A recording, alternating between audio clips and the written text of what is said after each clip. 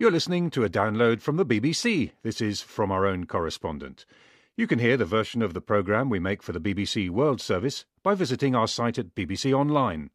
But here's the latest edition broadcast on BBC Radio 4 and introduced by Kate Adie. Today we're with the guns, gangs and security guards of Central America. In Damascus, the cafes are empty, friends have gone, and the phone rarely rings. In France, we scrub ourselves clean in the douche municipale, and we hear about an unlikely meeting with Michael Jackson, Whitney Houston and Colonel Gaddafi.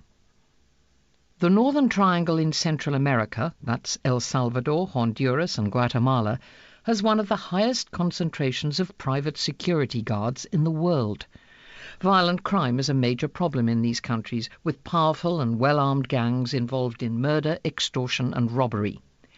Will Grant has been reporting from the region for some years, and the sight of guns on the street is nothing new to him.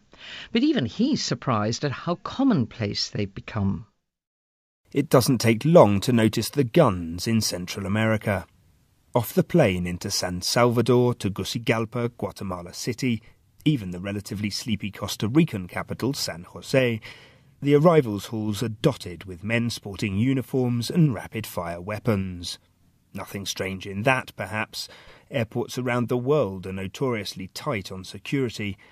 But step out into any of those cities and it soon becomes apparent that firearms aren't just for protecting government buildings.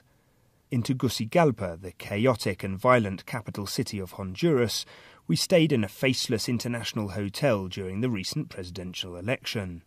2 men with pump-action shotguns were never far from reception as you checked in or ordered a taxi. It was a similar story in a nearby shopping mall. Every entrance was covered by a security guard toting a machine gun, as though it were the presidential palace rather than a temple of commerce. Inside, from hamburger restaurant to shoe shop, everywhere had a man on the door, semi-automatic at the ready. Astonishingly, there are twice as many private security guards in Honduras as there are police officers. Add to that the wealth of riot police and military on patrol. At times it was hard to know who were private employees and who were government forces. In Honduras, the murder capital of the world, it seems guns are just part of the furniture of daily life, as common almost as mobile phones. In neighbouring El Salvador, the situation is even more stark. Elsewhere in Central America, at least the security guards wear uniforms, giving them a veneer of officialdom. Not so in San Salvador. I was immediately struck by the sight of a man in jeans and an open-necked shirt swivelling a rifle outside a hardware store. "Is that normal?" I asked our local cameraman, Edgardo. A journalist who regularly films nighttime raids with the police, he is no stranger to guns. "Totally," he answered. "They call them security guards, but really they're just guys with guns." Most worrying is the questionable origin and destination of these weapons. The country is awash with illegal guns, a legacy of its brutal civil war of the 1980s.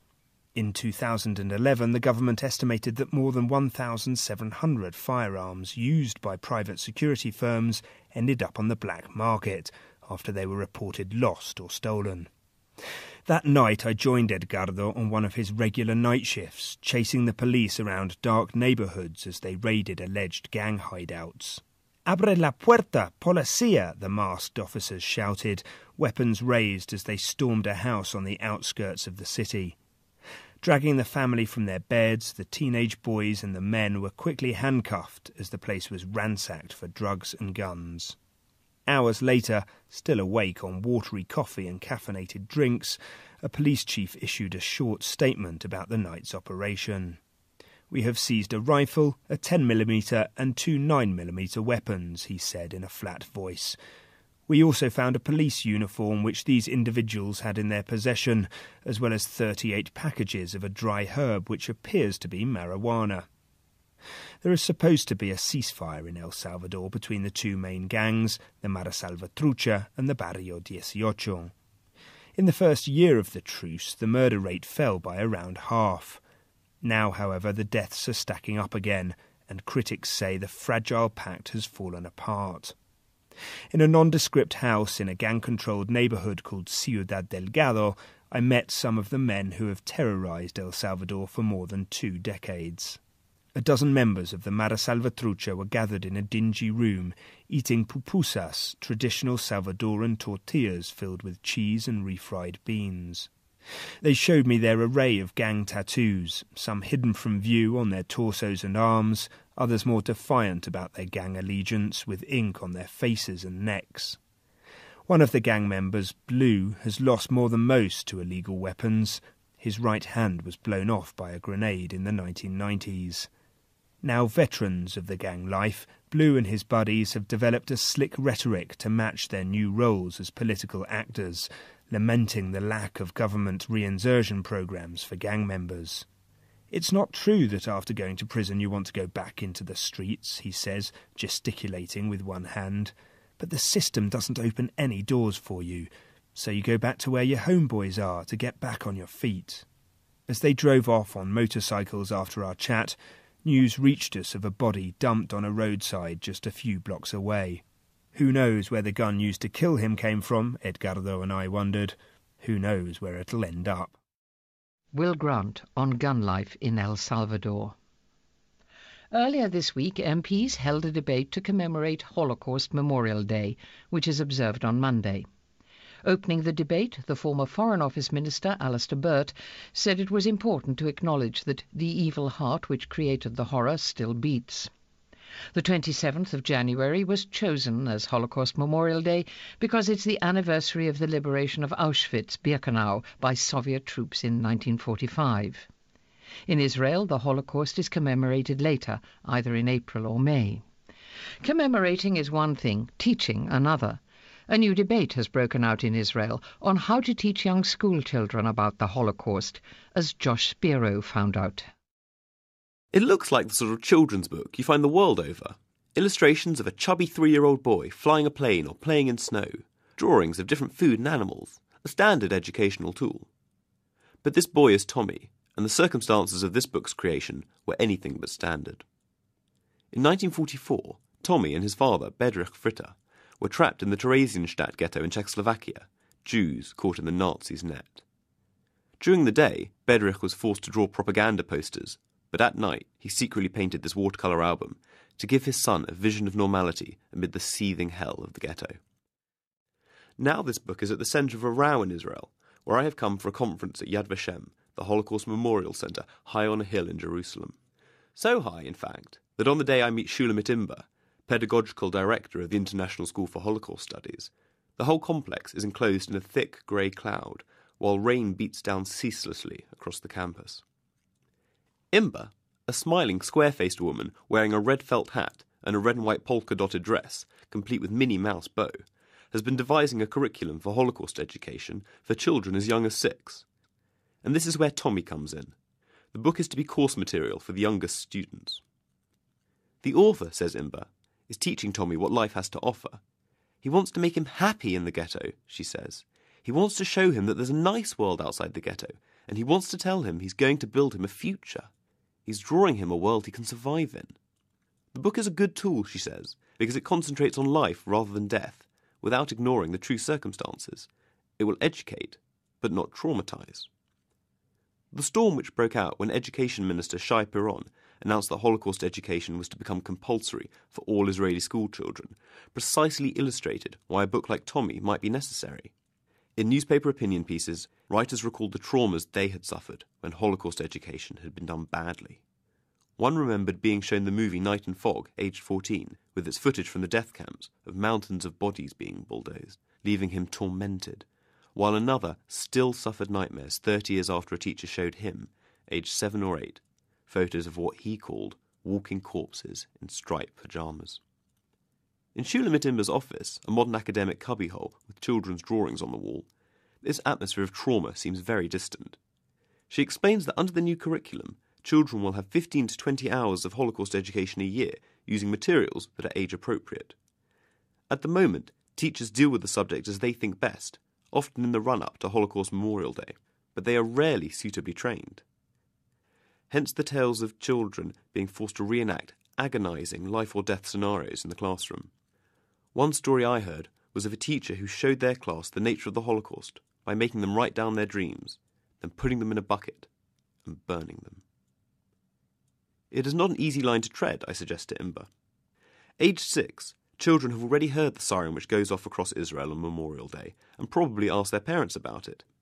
So they may well already have knowledge that 6 million Jews died. But the curriculum's approach is to stress the lives those Jews led, she says. I don't think numbers and bodies have meaning. I in fact think that this is the Nazis' method to dehumanise the people, and actually we rescue the individual out of the pile of bodies. As I visited the museums and memorials of Yad Vashem, this emphasis on the individual recurred. Inside the children's memorial, a darkened structure of glass mirrors and candles which seemed to reflect forever. The names, ages and countries of some of the boys and girls who died in the Holocaust are read out. The art gallery displays piteous and angry portraits and self-portraits made inside the ghettos and death camps, while the archive contains diaries and other artefacts left behind by those who died. I wouldn't say it was uplifting, but it wasn't traumatic. Trauma, says Shulamit Imber back in her office, is the opposite of education. Education has to lead to hope, and trauma doesn't have a meaning. Josh Spiro on Israelis wrestling with how to educate but not traumatize. In recent weeks we've heard of sectarian attacks and lynchings in the Central African Republic. Christian and Muslim neighbours have turned against each other.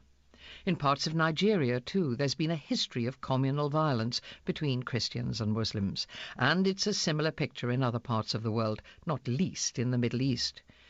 But in Sierra Leone, where Muslims make up the majority, and where there's also a significant Christian minority, relations between the two faiths appear to be more relaxed, says Jake Wallace-Simons, at least for now. When I first entered the Assemblies of God car park church, it was completely dark, save for a dim lantern on the table. The generator wasn't working, and there was no mains electricity in this part of West Africa. Yet the sound of riotous singing and the clatter and crash of a drum kit played by a small boy filled the hot room, and all around me adults and children were bopping away as if this was the best disco ever. This was the local Pentecostal church at Matru, near a mine in south-central Sierra Leone. To reach the area, I had travelled for 2 days by jeep on fragmented jungle roads, through unofficial checkpoints and past scores of villages of mud huts and shacks, while the humidity hung solidly in the air and the mosquito repellent stung my skin. I'd spent the day following a story, and I was sweaty, dusty and exhausted. But when the opportunity arose to attend a local church service, I couldn't pass it up. Afterwards, amid the long shadows and the flickering light, I fell into conversation with 2 worshippers, 36-year-old Patrick and his taciturn younger friend Ibrahim, who was a Muslim. Ibrahim had appointed Patrick as his groomsman, a mentor who is traditionally chosen by a man when he's due to get married. It didn't matter that they were of different faiths. After all, Patrick told me, they both worshipped the same God. This would be unheard of in many places, but in Sierra Leone, such cross-fertilization is the norm. The population is split between Islam and Christianity, and there is mutual respect. Both Christmas and Ramadan are celebrated as national holidays, and churches and mosques are open to all. This laid-back religious tolerance may seem like a beacon to the world, but it's under threat. In Freetown, before I set out for the interior, I met a grey-haired, burly man whose forebears had been slaves who had returned to Sierra Leone. He introduced himself as Leslie Scott, joking that when hearing his name, people are always amazed that he isn't firstly a woman, or secondly white. According to Leslie, many of his countrymen fear the growing influence of Arab Muslim fundamentalists. 5 years ago, foreign Islamist hardliners built a 3-floor mosque and religious centre on Circular Road in central Freetown, which gets busier with each passing year. They've also set up their own radio station, called Voice of Islam. As a result, he said, there has been a dramatic increase in the number of women who wear the veil and men who wear beards. With the country on high alert because of threats from Al-Shabaab, Sierra Leone contributed troops to the African Union mission in Somalia, and there are fears of a Kenya-style attack. People wearing Arab-inspired Muslim costume made him feel jumpy. The climate of tolerance has been under assault from the Christian side too. Earlier this year, a pair of 20-something sisters by the names of Linda and Finda Ngauja caused deep religious divisions in the country. The story, as told to me by a plump, matter-of-fact lady called Angela Johnson who knew the sisters, went like this. Linda fell ill one day and died in Finda's arms. Several minutes later, Linda's body stood bolt upright and started speaking in the voice of Jesus. Thus was delivered the uncompromising message that Muslims would not be admitted to the kingdom of God, and that all mosques should be replaced with churches. Jesus then left Linda's body, Angela continued, and her own soul returned. While she was dead, she said, she had visited hell. There she had met Michael Jackson, Whitney Houston, the former president of the Republic of Guinea, and Colonel Gaddafi. This unlikely group had told her that Jesus was poised to travel down to earth for the second coming, so if you're thinking about repenting, you'd better do it quick. This story was splashed across every newspaper and media channel in Sierra Leone. It provoked outrage among Muslims. 2 men were stabbed during an argument about the matter. It was only when church leaders issued a public statement denouncing the testimony that an uneasy peace was restored. The authorities seemed determined to protect religious tolerance in Sierra Leone. The president, who's a Christian, regularly prays at a large mosque in central Freetown. One can only hope, and perhaps even pray, that the open-minded spirit of places like the Assemblies of God Car Park Church is sufficiently strong to endure. Jake Wallace-Simons. The war in Syria has now claimed well over 100,000 lives, according to the United Nations.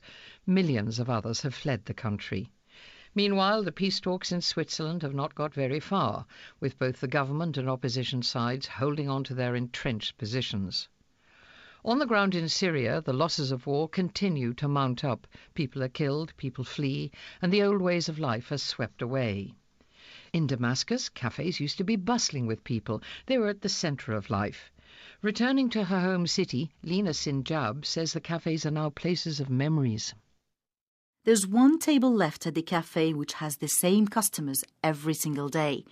They start with coffee and end up in the evening drinking locally made arak and smoke the affordable Hamra cigarettes made in the coastal city of Latakia.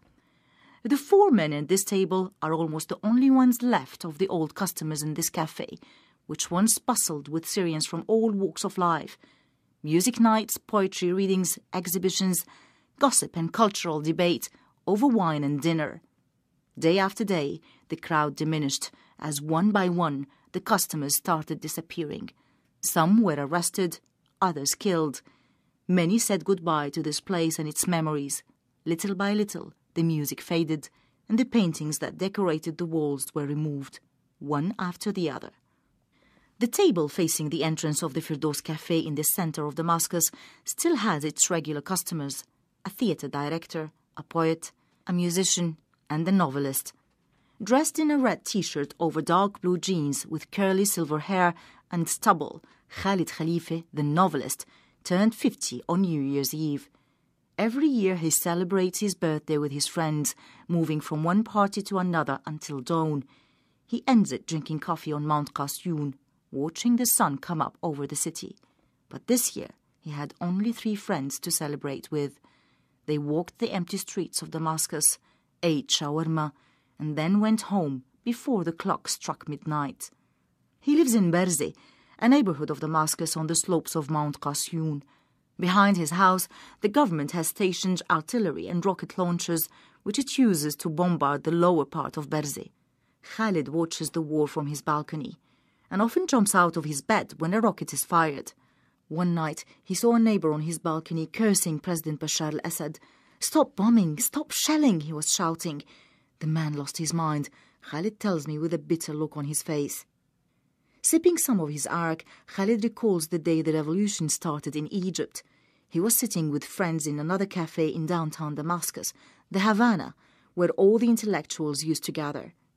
That night, he remembers, I bet the revolution would start in my hometown, Aleppo, and it would take 2 weeks for all of us Syrians to get our freedom. He burst out laughing.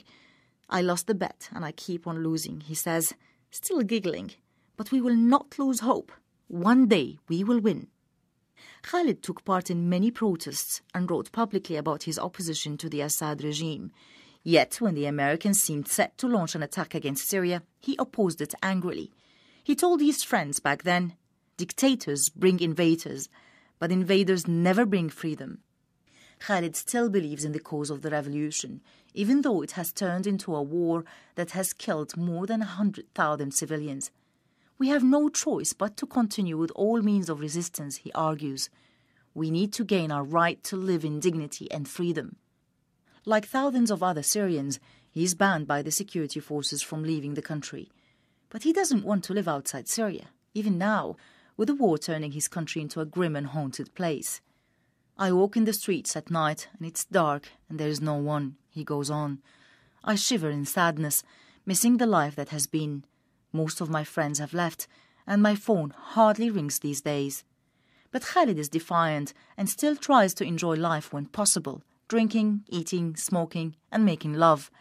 "I live every day as the last day and I try to enjoy it with whoever is left in the city and with whatever means of pleasure are left." But he is constantly saddened by the shelling and the killing just across the street from him. There are regular power cuts in Damascus, shortages of cooking gas and heating fuel. Prices have gone up threefold, and there are queues of cars everywhere. Roads are blocked and checkpoints stand guard neighbourhood by neighbourhood, controlling who crosses in and out. A drive which used to take 10 minutes now takes 2 hours. But Khalid feels this hardship has brought people together. There is no more opposition or loyalists, he says. There are just Syrians who are suffering and want to regain their lives. Lina Sinjab in the emptying cafes of Damascus. The British and the French like to take the mickey out of each other. Traditionally, we've been easy targets when it comes to food, drink and a certain froideur, while we've portrayed our Gallic neighbours as unfaithful, underworked and unreliable. And both sides accuse each other of being unwashed. Of course, it's just good fun, isn't it? Whatever the truth of all the ribbing, Chris Bockman has made sure he stays clean in the city of Toulouse in southwest France. "I've come to take a shower. The address is the Douche Municipale, the public showers run by the City Hall. There used to be 5 in the city, but now there is just 1 left. It's in the suburb of Bonnefoy and has been here since 1929. The entrance is simple and low-key, in a nondescript street, in a drab neighbourhood, literally on the other side of the railway tracks from the prosperous and attractive city centre. From the outside, the building looks a bit grubby, but inside I'm pleasantly surprised. Out on the street, it might be unseasonably cold for this time of the year, but inside the clunky metal radiators are working overtime. The walls are bright, it's all freshly repainted. The look is simple, but most importantly, it seems clean. I've brought my own shampoo and towel, but I needn't have. The attendant hands me a clean one and some shower gel. There are 9 cubicles to choose from, and there's a sign up saying I've got 20 minutes. The water is warm, 40 degrees, and there's a hairdryer and mirror outside in the hallway. A long bench by the entrance allows users to stay warm next to the radiators after the shower, rather than head straight out into the winter cold. It costs €1 if you pay at the door, but you can bring the cost right down by buying vouchers at the main railway station. And in fact, unlike most things in life, the cost of this facility is lower than it used to be, providing a little dignity for the distressed. Many of those who come to use these municipal showers are what you might call traditional long-time drifters, people who shuffle from city to city, who prefer to clean up here rather than in a homeless shelter, which might have a less wholesome atmosphere. The attendant is a former boxer called Joël Prat. He sits in a tiny office which has a window hatch like the ticket office at a station. He makes sure his customers play by the rules. Alcohol and drugs are not allowed on the premises. Pets aren't permitted either. You sometimes see dogs tied up outside. He does admit that one customer managed to smuggle his poodle in under his trench coat. All was revealed, though, when the dog started yapping in the shower. Joël has been in the job for 9 years and says it's given him real insight into who is currently hardest hit in French society. While down-and-outs are not new, he says he's noticed the emergence of a new working poor amongst his clients. Men and women who have jobs but are finding it nearly impossible to make ends meet. They can't afford the rent, and to get by live in their cars or vans on quiet streets and come here to wash. Most live alone in their vehicles, but there are some with young children, and they come in together to get clean. Businessmen who've fallen on hard times also pass through. Everything was going well until they lost their jobs. Perhaps it was coupled with a costly divorce, and suddenly their car is their only possession. Then there are students or low-income families who can't afford to install a bathroom or to use their hot water as heating bills keep rising. And young squatters who live in abandoned or empty offices where there's no running water. Stéphane Cazot from Toulouse Social Services says the municipal showers aren't just about hygiene these days. He says they play an increasingly important role in a society that is more and more individualist and so made up of people who may be more isolated and cut off from each other. That's why for some it's less a question of money but more the human contact that brings them here, especially the elderly. René, who's 82 years old, is one of them. This former painter comes 3 days a week for his morning wash. He does have a shower at home, but lives alone and admits he's here mainly for the company. It's the one moment in the day when he can have a conversation with other people, whether it's about politics or the latest rugby results. But Joël says not all of the reasons for using the facilities are sad ones. He runs a public service, he insists, telling me about the day one of the tallest, most beautiful blondes he'd ever set eyes on appeared in a panic, desperate to have a shower. It seems she had a romantic rendezvous and her boiler had just exploded. Chris Bockman, all sparkly and fresh, ending this edition. I'll be back with more from our own correspondents next Thursday and Saturday. Goodbye. Automatic at the ready. Astonishingly, there are twice as many private security guards in Honduras as there are police officers. Add to that the wealth of riot police and military on patrol. At times it was hard to know who were private employees and who were government forces. In Honduras, the murder capital of the world, it seems guns are just part of the furniture of daily life, as common almost as mobile phones. In neighbouring El Salvador, the situation is even more. Michael Jackson, Whitney Houston and Colonel Gaddafi. The Northern Triangle in Central America, that's El Salvador, Honduras and Guatemala, has one of the highest concentrations of private security guards in the world. Violent crime is a major problem in these countries, with powerful and well-armed gangs involved in murder, extortion and robbery. Will Grant has been reporting from the region for some years, and the sight of guns on the street is nothing new to him. But even he's surprised at how commonplace they've become. It doesn't take long to notice the guns in Central America. Off the plane into San Salvador, to Tegucigalpa, Guatemala City, even the relatively sleepy Costa Rican capital, San Jose, the arrivals halls are dotted with men sporting uniforms and rapid-fire weapons. Nothing strange in that, perhaps. Airports around the world are notoriously tight on security.